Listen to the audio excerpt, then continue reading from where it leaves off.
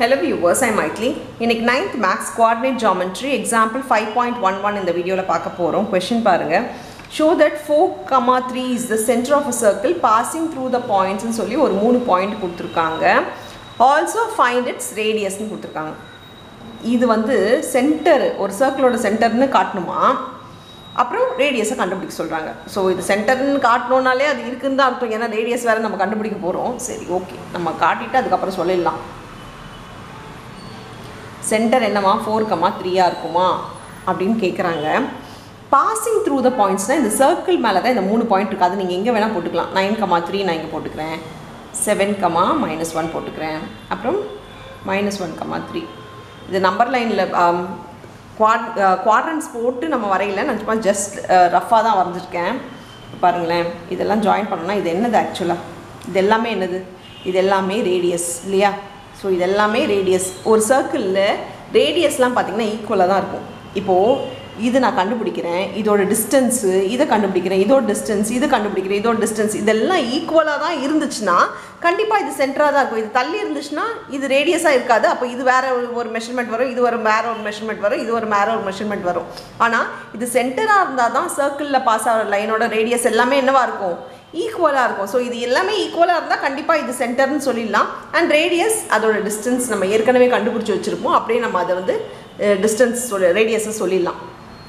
சரி, நம்ம இந்த லென்த்தை கண்டுபிடிக்கணும். இதுக்கு நம்ம யூஸ் பண்ண போகிறது டிஸ்டன்ஸ் ஃபார்முலா தான். ஏன்னா இங்கேருந்து இங்கே எவ்வளோ தூரம் அப்படின்றது பார்த்திங்கன்னா அதுதான் நம்மளோட லென்த்தாக கூட இருக்கும். ஸோ அப்போது டிஸ்டன்ஸ் ஃபார்முலா யூஸ் பண்ண போகிறோம்.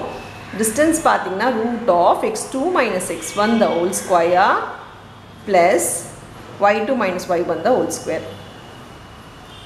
ஸோ நான் இந்த ஓன் எடுத்துக்கிறேன், இது ஏபிசி எடுத்துக்கிறேன். அவங்க பாயிண்ட்ஸ் கொடுக்காததுனால நம்ம இப்போ ஓஏ, ஓபி, ஓசி மூணுத்துக்குமே கண்டுபிடிக்க போகிறோம். ஸோ ஓஏ முதல்ல போட்டுக்கலாம்.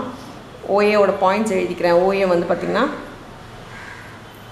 ஓ வந்து 4, 3, இது வந்து 7, -1. ஸோ x1, y1 எப்பவுமே xyன்ற மாதிரி கோஆர்டினேட்ஸ் போட்டுக்கோங்க. அதில் 1, 2 எழுது. ஃபஸ்ட் ஒன் வந்து 1, 1, செகண்ட் ஒன் 2, 2. இப்போ ஓஏவோட டிஸ்டன்ஸ் போட்டுக்கலாம். OA = second one minus first one. Second ஒனுக்குலாம் அப்படியே சைன் எழுதிக்கோங்க, ஃபஸ்ட் ஒனுக்குலாம் சைன் மாற்றி எழுதிக்கோங்க. So 7 - 4 the whole square plus -1 - 3 the whole square. The √3 square plus 4 square. The √9 plus 16. 3 3s are 9, 4 4s are 16. √25. √25 na 5 units.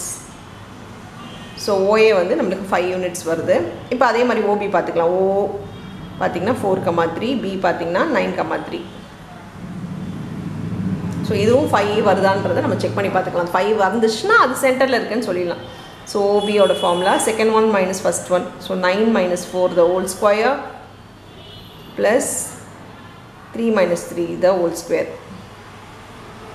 9 - 4 வந்து 5 square. இது 0 வருது. 3 - 3 0, அது போடணுன்ற அவசியம் இல்லை. ஸ்கொயரும் ரூட்டும் கேன்சல் ஆகிடும். So 5 units.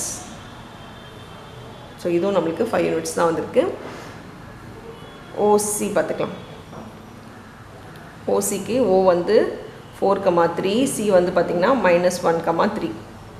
ஸோ இது x1, y1, இது x2, y2. Second one minus first one. So -1 - 4 the whole square plus 3 - 3 the whole square. இது 5 ஸ்கொயர். -5 the whole square, அது 5 ஸ்கொயர்னே போடலாம். இது 0, ஸோ விட்டுடலாம். இங்கேயும் நம்மளுக்கு என்ன ஆயிடுச்சு? 5 units வந்துடுச்சு. அப்போ நம்மளுக்கு இதில் என்ன தெரியுதுன்னா OA = OB = OC = 5 units வர்றதுனால therefore O 4, 3 lies on the center of the circle. Center of the circle எழுதிக்கலாம். therefore radius is equal to இது எல்லாத்துக்கும் வரது தான் நம்ம ரேடியஸ் 5 units. ஸோ இதுதான் இந்த சம்முக்கான ஆன்சர். அவ்வளோதான் இந்த சம். தேங்க்யூ.